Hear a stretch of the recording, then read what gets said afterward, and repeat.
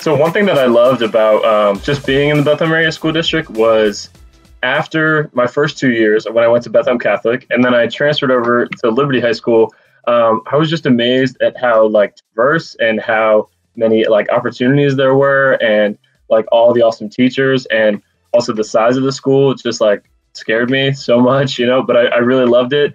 And something that really helped me, I think, was just like the involvement that like all your teachers had with like the other things going on. Like it felt like this huge place, but then, I'd see some teachers and they would say like, "Hey, how was that volleyball game that you guys were in last night?" I'd be like, "How'd you know I was on the volleyball team?" So it felt like, it was this huge thing, but it felt kind of small.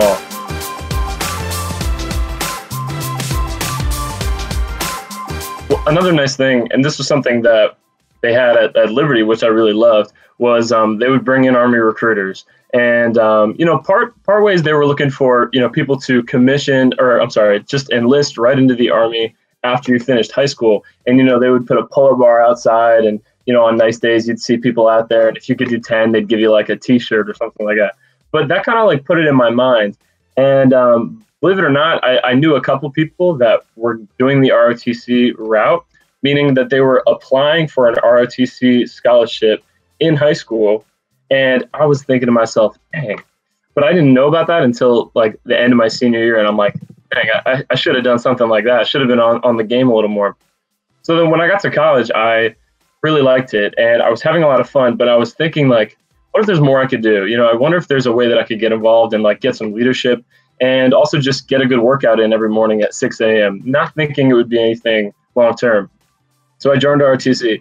I really loved it. I loved getting up in the morning.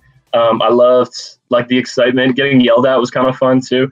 And then I really stuck with it. And 4 years later, I never thought I'd really be in it for all 4 years, but I loved it. And just recently I commissioned as a second lieutenant. So I'm the lowest officer rank. And now I'll serve in the Army for 8 years, which is really exciting.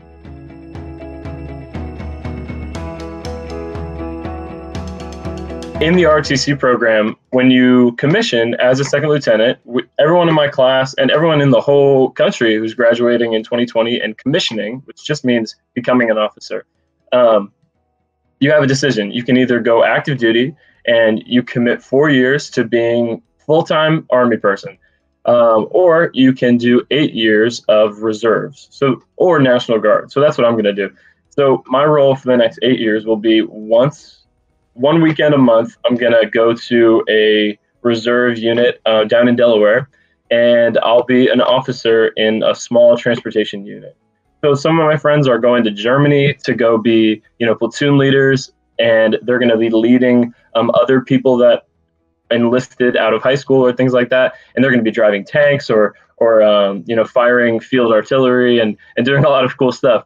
But I'm super excited about my job, which is, a little bit more laid back, but it gives me the opportunity to have a civilian job, which is a really cool part of ROTC because I was always really set on going to grad school and I really wanted to get my master's degree in clinical counseling.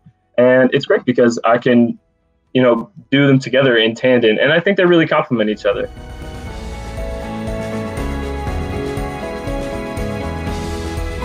Totally. That was kind of one of the things that I had known kind of throughout my whole college career. I just think that there's a real deficit for professionals that are working for the mental health of high school students specifically. And this is actually something that I would mention Young Life. I got my shirt on here. And Young Life was just a leadership organization that was available to high school kids. And it was Christian based, but it was great for anyone, regardless of your faith or whatever. And I thought it was great because it was a real mentorship and we really talked about kind of the stuff that was going on in our head. And I was able to connect with a lot of actual mental health professionals, if I needed them. And that was a great resource for all my friends and anybody that I knew. But I think, we talk about serving the Bethlehem area school district or just the Bethlehem area later on in life. I fully intend to, once I get this degree in clinical counseling, to, come back to Bethlehem and to use it.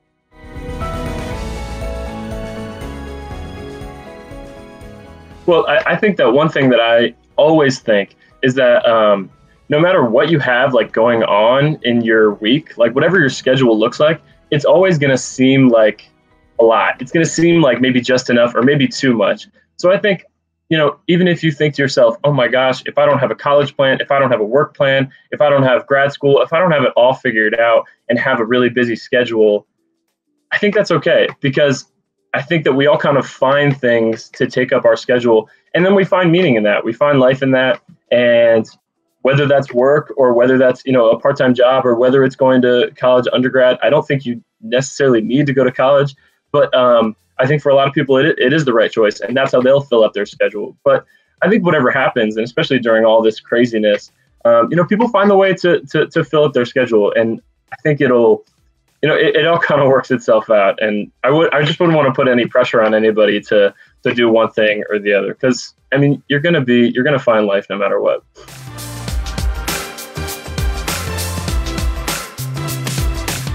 All right, thanks so much for having me on, and just totally wishing all the best to everyone in the BASD.